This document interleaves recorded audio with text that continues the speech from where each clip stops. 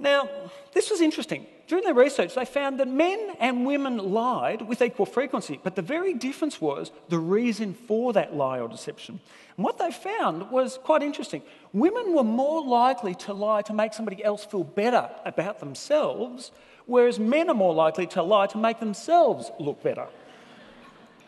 No surprise there. And this was interesting. Under MRI scanning, research shows us that there's a lot of mental processing when we lie.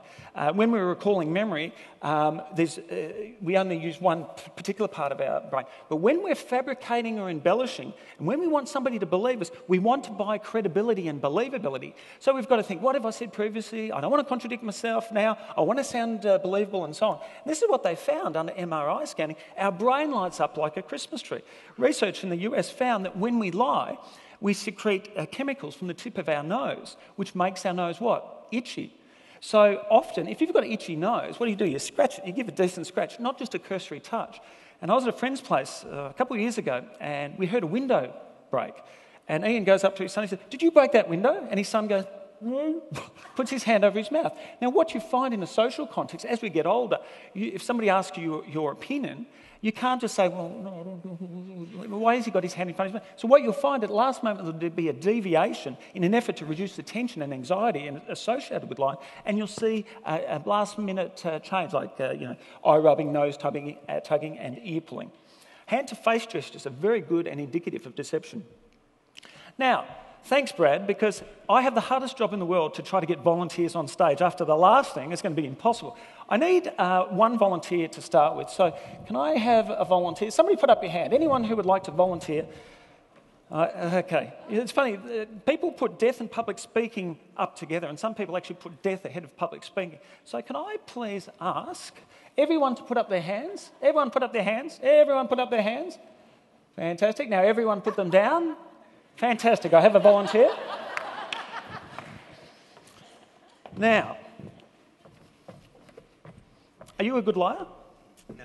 I'm Steve Van Aperen and you're Danny. Okay, Danny, if I can get you to stand centre stage, and if Mr. Cameraman, if I could get you just a tight shot on Danny's face. Okay, thank you very much. Maybe a bit more distant. No, I'm joking. Okay. Now, what I'm going to do, Danny, is I'm going to ask you questions. I just want you to answer the questions truthfully, okay?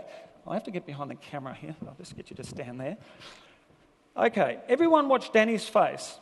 Okay, Danny, what was the registration number of your very first car? Stop. What just happened then? What happened? Which direction did they go? He's right, you're left. Now, one of the things there, thanks for that. How about a round of applause? Well done, Danny. That was easy. Yeah, that's all right, you can take a seat. Now, the point there is, the number of times I've heard people say, "He looked away, he must have been lying." Well, he in fact looked away before I allowed him to answer that question. Technically, he didn't lie. Why? Because he didn't utter those words.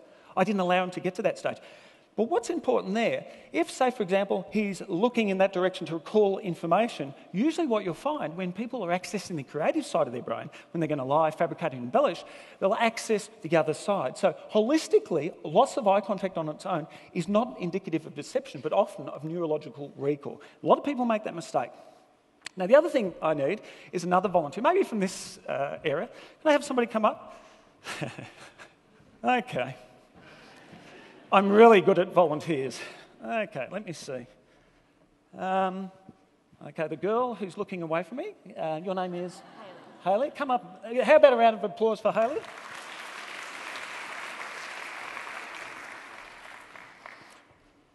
You know what the definition of a volunteer is? Somebody who didn't understand the question. Now, if you could just stand there, Hayley. Now, remember how I said before, what we need to do is we need to look for conflict or contradiction between what a person is saying, what their body language is in fact telling us. So what I'm going to do, Hayley, I'm going to ask you some questions. I would like you to answer the questions truthfully with words. However, at the same time, I want you to shake your head in the negative. You got that? Now, see the mental processing taking place? See how you go. Do you play any sports? Yes. Okay, I'm over here. Okay, what do you play? Am I supposed to be shaking my head? Yes. Are you good at it? Okay. Now, did you see her body language there? Often when you ask somebody a question they don't know the answer, usually eyebrows will go up, shoulder shrug, hands up. What happened there, at one stage I thought her head was going to fall off. I didn't know where it was going. Have a round of applause. Thanks very much for that.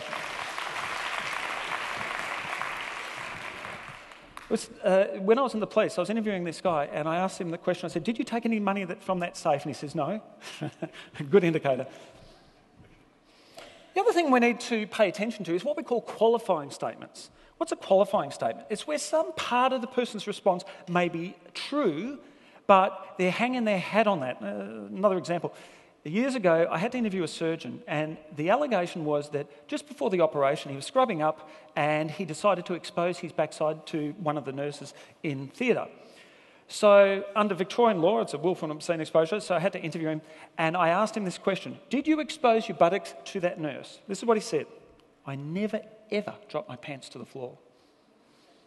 Let's just analyse that for a second. Can you expose your backside without dropping your pants to the floor? Of course you can, to the back of your knees. What he said was factually correct, but he didn't answer the question. And that's what deceptive people do. They find some small issue of the overall question that they know they're being truthful to. I often say that there's no such thing as a bad interviewee, but there's definitely such a thing as a bad interviewer. Why? Because we don't ask the direct probing questions. To give you an example of how language can bring people unstuck, I consult my services to different police departments around the country, and they get me to analyse interviews and give them my opinion. Now, how people use language, the content and structure and the delivery is really important. So I teach people to look for 4 areas. Verbal, remember this, I can control what comes out of my mouth. Non-verbal, that's body language. Look for conflict or contradiction between what a person is doing and what their body language is telling us. Third is paralinguistic content. What does that mean? It relates to how the message is delivered. Could be things like tone, pitch, voice modulation, rate, response latency, ums and ahs. I often find when I interview people and people are fabricating or embellishing, we don't like pregnant pauses in conversation. So what you'll find is more fillers, unnecessary, superfluous fillers such as ums and ahs. And the research points that out. Now, in this particular case here, just to set it up, Susan Smith in 1994 was driving her car in the US, gets to a set of traffic lights, stops the car, waiting for the lights to change. A gunman gets in the front passenger seat, puts a gun to her head and says, drive. So she does. She gets to the next set of traffic lights, he says, get out. So she does. He slides across to the driver's seat and takes off. Only problem is her 2 children are still in the back of the car. And it was really interesting, and I've got the tapes in my office, and what happened was, after she reported this to the police, she's walking out of the police station. As she walks down the steps, a journalist says, Susan, were you involved in the disappearance of your children? This is what she said: I loved my children. Now, one of the first things I look for is the use of tenses. If I asked you what you did this morning, relying on memory for recall, so you would be talking singular person past tense. You'd say things like, I woke up, I had a shower, I walked the dog. You wouldn't say I was waking up, I was having a shower, I was walking the dog, because that's present tense. Research shows us anytime there's a change between singular person past tense and present tense, there's missing information. Now, and trust me, if you've ever spoken to a parent who's had their child abducted, which I have, they will never ever speak in past tense. Why? Because the expectation and anticipation is that their child or children will be returned safe, alive and well. What had happened was, when she said love, she's talking past tense. But what was even more telling was the next part. If you look at the top paragraph, this was what she said, Susan Smith. She said, my children wanted me, they needed me, and now I can't help them. Now compare that to David Smith, who was the biological father. His response, they're okay, they're going to be home soon.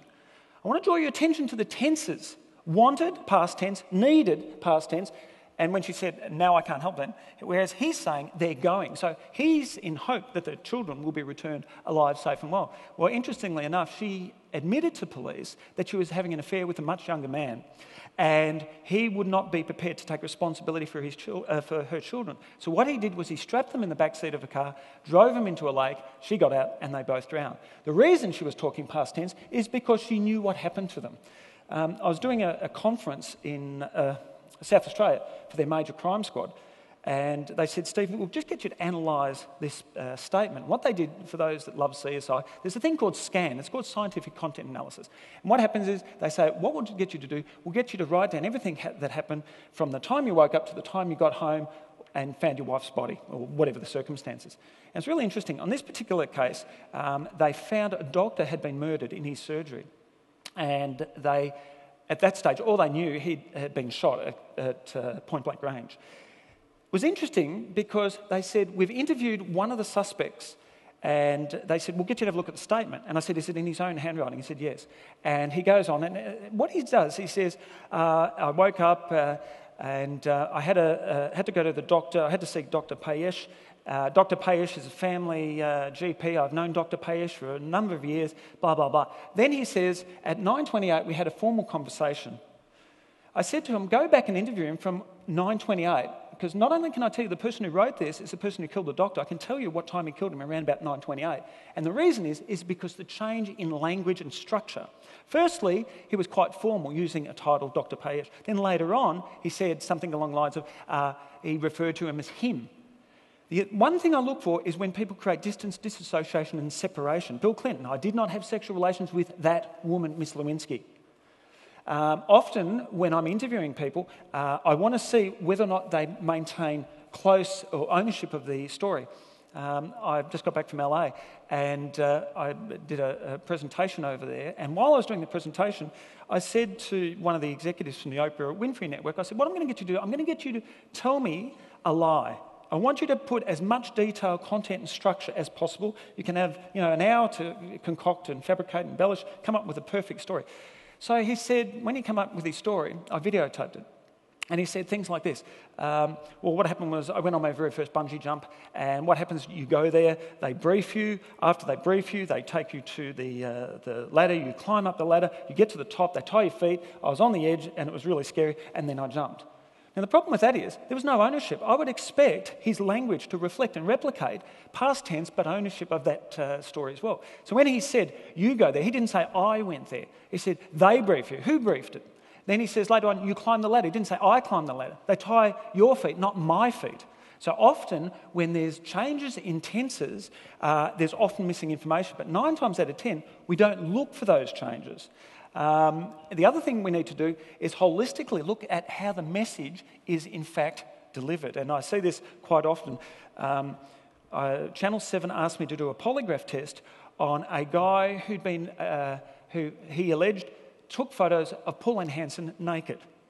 And I spent some time with him, and 9 times out of 10, I can tell whether somebody's going to pass the polygraph test by the way they answer the questions. I'll use a behavioural question. One is, what do you think the results of this test will be? And I kid you not, his response was, no, I've never been good at passing tests.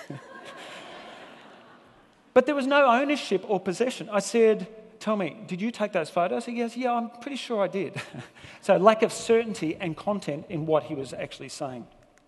Now, just to wind up, I'm going to, just over the years, I've collected a number of things that have really appealed to me. And often we listen to what people say and we think, oh, that sounds believable. Why? Because we get a gut feeling. 9 times out of 10, you'll meet somebody through observations, you think, yeah, he sounds believable. But how often have you met somebody and you think, that doesn't sound right? I don't know, I've just got a bad feeling about it. Well, research shows us just in facial expressions, I don't know if you've seen that program called Lie to Me. Professor Paul Ekman did a lot of research, and what he did was he found that our face is capable of producing up to 10,000 facial expressions. Up to 2,000 of those relate to fear, stress, distress, anger and anxiety. So if you know what to look for, it's quite obvious. To finish off, I love this. This was Senator Al Gore's response when he was asked if he ever used marijuana. Listen to this response. I don't think that's an appropriate question. If you ask me, have I done that as an adult in my career? The answer is no. That's a clear-cut, direct, definitive, succinct denial. Have I done that within the last 15 years? The answer is no. Have I done that anything beyond that? The answer is no. Did I experiment in college as a student? My answer is that's an inappropriate question. And I'm just going to finish off with the last one. This was Sean Penn's answer to a journalist about whether he urinated into a water pistol and showered a waiting crowd of photographers. Quote, I don't remember. I'd like to see it happen to certain members of the press, but I don't know if I ever did it. I would like to think that I did. I'm kind of thinking you would remember if you did something like that. Fantastic. Thank you very much. Thank you, Saxton. Thank you, Stephen. Stephen Van Aperen, you had us in the palm of your hands. That was brilliant. Thank you. Now I'm really nervous about my body language. I was actually thinking about that TV show Lie to Me as you were talking. Remember that? Brilliant. That is precisely what Steve does.